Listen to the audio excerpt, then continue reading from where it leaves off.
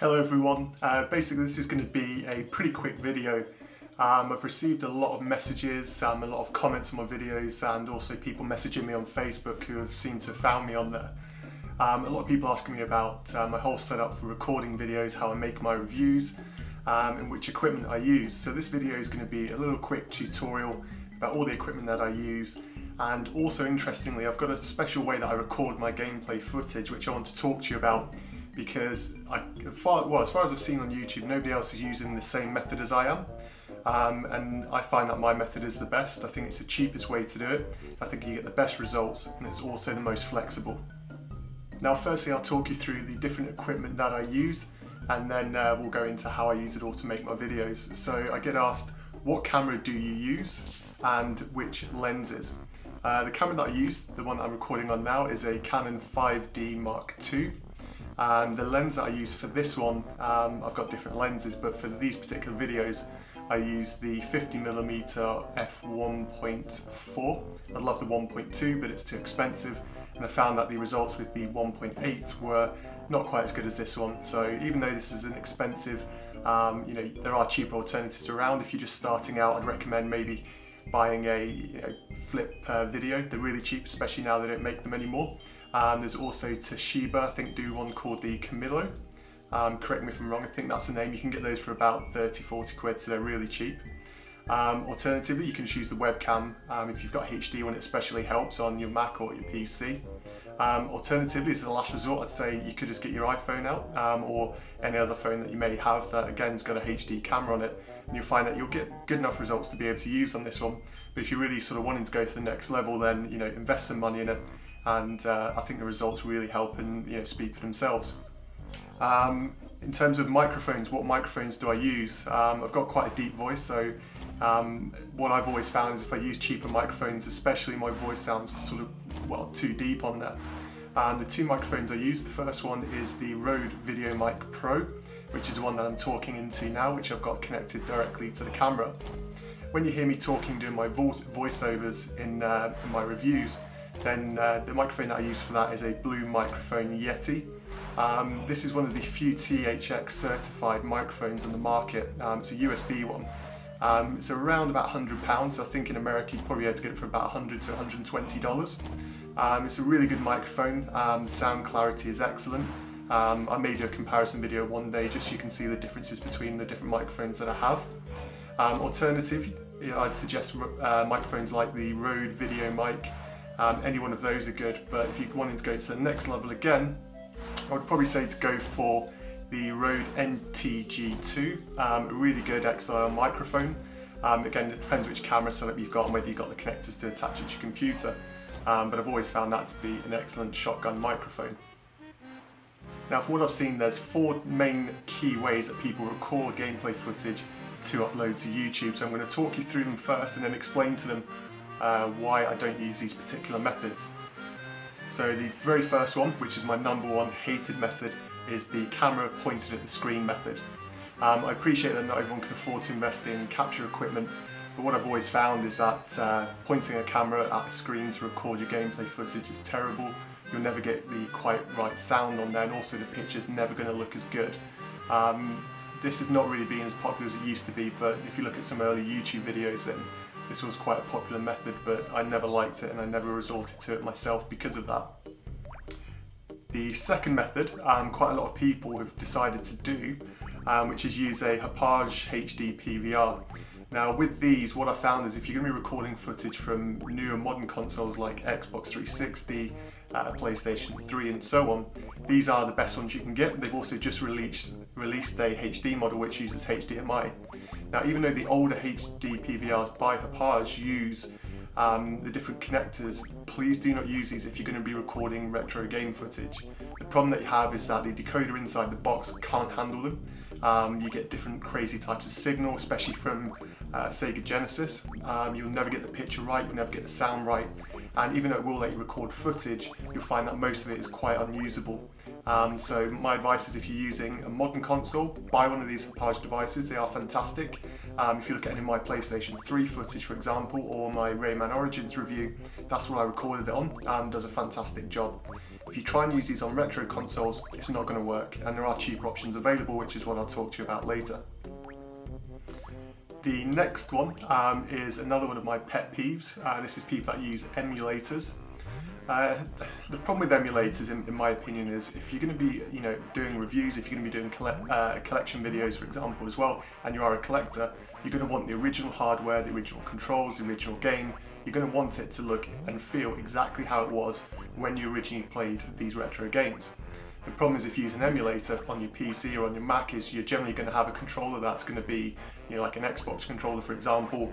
And I think this takes away the feel of the game, but also a lot of these emulators have got graphical enhancers in them which will improve the quality of the sound, and also HD texture packs which will make the games look better. So essentially you may be playing the same game, but what you actually find is that the complete feel of it just isn't there anymore. It's more difficult to connect with the game when you're playing it, and especially when you're doing reviews, this can be a big problem, because one of the things that I like is seeing how I remember games looking, and then going back and playing them and then realising it wasn't quite as good as they used to be. And the fourth and final way, which I think is quite common for people to record their gameplay footage, is using a DVD recorder. If you don't know how to do this, you buy a DVD recorder, plug your console into it, connect it to your TV, so you've got all the original hardware, which is fantastic. I totally agree with it. The problem that you've got with that is you then have to put the DVDs in, start recording. So you play all your game, it's recording to the DVD. Again, the investment for a DVD recorder depends on which country you're from, but generally they're anything around sort of 100 to 150 pounds, so a couple $100. Then you've obviously got to keep buying the discs. So each time you burn a disc with your gameplay footage, you have to have a blank DVD. What you then have to do is go to your computer, put the DVD in, rip the footage off, which again is going to reduce the quality. It doesn't always, but I've always found with my experiences it used to. And I actually recorded this way with previous videos when I first started myself, and I always found it was very, very time consuming, because once you play the footage, you've got the DVD, you put it in your computer, you have to rip all the footage off before you can start editing it, so it can become quite difficult. And you've also got lots of setup as well, having to plug the DVD recorder in, your console in, and just getting everything up. I found it to be too time consuming. A lot of people like myself have got busy lives these days, so trying to find time to do all of this can be quite difficult. So I did tell you at the start that I've got a bit of a secret way that I've not seen anybody else talk about, which I'm now going to let you know more about, and I'll hopefully give you a little bit of a tutorial on the Mac, because what I found is a lot of people now these days are using Macs, which is great. I love them myself. I edit all of my videos using Final Cut Pro, so I'm a Mac-based person, but a lot of people struggle to find capturing devices which are specific for Mac. So my video is not only going to save you money, it's going to save you time, and it will give you the best results, which are the most flexible. Okay, so we're now back again. So I'm going to let you know and show you exactly how I record and all the great features you can do. This is for a Mac-based system. If you are using a PC, then there are other videos, there's other people showing you this, but I'm showing you specifically how to record fantastic gameplay footage on a Mac. So the very first thing that you'll need is the original console, the original hardware and the original games and so on. I'm big on this. I think it's the only way that you should record, so obviously lots of you will be collectors, so you will already have most of these pieces lying around. Now in terms of the capture card that I use, on my Mac I actually use a Dazzle. Now a lot of you will have already have these for a PC based system. Now Dazzle does actually sell a Mac based version, but the price of it is absolutely extortionate. To be honest, this one's actually a PC one. However, what you'll find is that I've got a workaround, so you can actually use it directly with your Mac without any problems. The reason why they charge so much for the Mac one, it's one of those general things whereby anything on a Mac costs more than it does on a PC, but they also include special software with it. Now what I found is I actually bought this PC Dazzle capture card for, I think it was about £15, so you can work that out for wherever in the world you are. I actually use the PC one and just plug it straight using USB into the back of my Mac in one of the USB slots. For the benefits of those that are watching, I'm actually using a 27-inch iMac. I've got 8 GB of RAM, quad-core processor, and so on, so it just gives you an idea of what I'm using. But this will work for any type of Mac, whether you've got a MacBook Pro, MacBook Air, Retina, and so on. You can use this method the whole way. So once you've plugged your Dazzle capture card into your PC, what you'll notice is that there are 4 slots. The green light will light up to let you know it's connected. You don't need to install any software at this point. This is one of the reasons why my method works the best, is because I'm bypassing all of the software that comes with it and using my own software that I'm going to tell you about, and this is how you will get the best results. So on this side, you'll see the green light. This is lit up, obviously letting you know that the power's on. You've then got the left and right audio, the white and red ones just there. You've also got the S video, which I'll talk about in a moment. And you've also got the yellow video cable. Now, depending on which cables you've got, there are different ways to connect this, okay? Now, with me, I record my Nintendo 64 videos using an S-video cable. So what you need to do is take the S-video cable directly from your Nintendo 64 and plug it into the S-video slot, okay? Now, if you've got any other video cables, for example, if you're recording using Genesis, NES, Super Nintendo, and so on, you'll just plug in the video cable. Now, what you need to remember is leave the audio cable separate. You just want to plug in the video cable, okay? Now, once you've got that video cable in, you need to go to your Mac, either to the back or to the side of it, and this is where you're going to do a little bit of a trick to get everything working. So now that you've got your S-video cable plugged into your dazzle, and the dazzle's still plugged into the Mac, you'll be left with the two audio cables which I talked about a moment ago. Now, what you're going to need here is a very, very cheap piece of equipment, which is simply an AV splitter, which is just like that. These cost probably £1, $1. You know, they're not very expensive, they're really easy to find. Most hardware stores, Amazon, eBay, they'll all do them. Okay, now what you need to do is just take the red and the white cables and just simply connect these up. Okay, so video cable, again just to recap, video cable goes into the capture card, audio goes into the splitter. Now what you need to do is with this splitter cable, you need to plug this into the line in. What I'm going to do now is just show you a quick picture of the line in, how to locate it and what it looks like. That's where you need to plug this cable in. Video into dazzle, audio directly into your Mac. Okay, this is going to be able to get you the best results, and like I said, it will make sure that you can actually use a PC-based dazzle card on the Mac without having to pay all that money to get a special dedicated Mac version. Okay, now you've got your retro console connected to your capture card and to your Mac. Okay, so what's next? You're going to need some software. Now, in order to do this, there's two pieces of software that you need. The first one costs $15. Now, like I said, you can try and get away with using this for free. If you follow some guides, there are ways how you can, sort of hack this or crack it, things like that. My advice would be don't use those because they don't work, or if they do work, what you'll find is you have to turn off your Wi-Fi every single time you turn on your capture device, which is, for the sake of $15, just pay the $15, keep it all connected, and then that way, you won't have any hassle. That program is called Video Glide Capture. You can download it from their website. I'll put a link in the description below, and this is where you go to download it. So what we'll now do is just go onto the actual screen itself and I'll show you this program and give you an overview. So the first thing that you need to do is to open up Video Glide Capture. After you've downloaded it and installed it, just click to open it.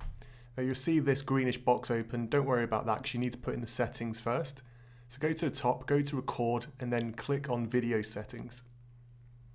Now if you look at adjustments, the main one that you may need to adjust will be the black level. Just increase that a little bit just to give yourself a truer black in your recordings. Under compression, you can leave that as it is. Now where it's got source, you need to select either composite if you're using composite cable, or S-video. This is just what you've got plugged into your dazzle card. I'm using S-video. USB bandwidth 100%, and select auto detect in the input just to make sure that everything's okay, and then go in and look at sound settings. Now under sound settings, sample, by default it will be 44.100, just change that to 48, stereo and 16-bit. And under source, this is where you need to make sure you go to select line in, because if you don't, then you won't hear any sound because we've plugged it into the line in on the Mac itself. Here you choose your resolution. N64 is 640 by 480. You can also do custom sizes, or if you've got a different console that records at a different resolution. Now if you just go to flick your console on, what you should find is that the picture will pop up on screen. Okay, now this is actually real time, there's no delay on this, so if you actually play the game on this screen, you can do that whilst you're recording. Now it may look a little bit slow here, it's just because I'm recording my desktop. This is perfectly in real time. Just press record, type in the file name and select where you'd like to save it, and then press start. And you can actually carry on playing the game on the original hardware with original controls with no delay whatsoever, which is a problem that a lot of capture devices have. And then whenever you finish recording, you just click in the box, it tells you recording's been saved, and then you can go onto your desktop or wherever you saved the file and see it there. So now just exit Video Glide Capture. Okay, so now that you've recorded your footage, you'll notice that it's most likely in 4:3 resolution. And if you try and upload this to YouTube, you will get the square box view, or you have to try and stretch it out using the built-in software in YouTube, which doesn't do the best job. What I want to show you now is for those of you that do want to go the next step and make your videos HD, whether it's 1080, 720 and so on, I'm going to show you how you can make the videos that you've just captured completely perfect, compatible for YouTube, and also it will give you the best results. Now in order to do this you need to download another piece of software, but the good news is this one is free, and this one is called MPEG Stream Clip. What this allows you to do is it allows you to insert video files, and you can completely change them. You can alter their resolution, their frame rate, the quality from the original footage you've just recorded into whatever format you want it to be in. So for example, with my videos, I've recorded it in the native resolution from the Nintendo 64, and then what this software allows me to do is reconvert all the videos into 30 frames a second, which is what you need to use for YouTube, because YouTube does play at 30 frames a second, and it also deinterlaces all of the video footage as well. And basically it makes it much easier to edit, makes it exactly compatible for YouTube, and again it gives you more flexibility because you can upload HD videos in full screen rather than having a HD video where you're going to have the black bars and so on. So what I'm going to do now is just give you a little bit of an overview of how you can do this in the software, and then we'll come back for a final wrap up. So once you've downloaded and installed MPEG Stream Clip, just open it up and you'll see a box that looks like this. So what you need to do now is just go down and drag and drop the file that you've just recorded and just drop it inside. Okay, and you'll see the first frame of your video there. You can sometimes preview in 16:9 there, but you don't need to change anything there. Now you go to File, and then you want to export to QuickTime. Okay, now this screen will look complicated, but don't worry. So you need to click Compression, and what I'd recommend is that you select H.264. It's right at the top. Next, you need to go down to Quality. I say 55. Frame rate, you want 30. YouTube plays only in 30, so make sure you do it in 30. Then you want to select to deinterlace the video. And then on the left-hand side, you need to choose what resolution you'd now like the video file to be in. I'm going to do this one in 720 just so it speeds things up, and then you click Make Video. It will then ask you to choose the name of the file, and then you need to type in that file name, which I'm just doing off camera now, and then choose where you want to save it, and then just click Start.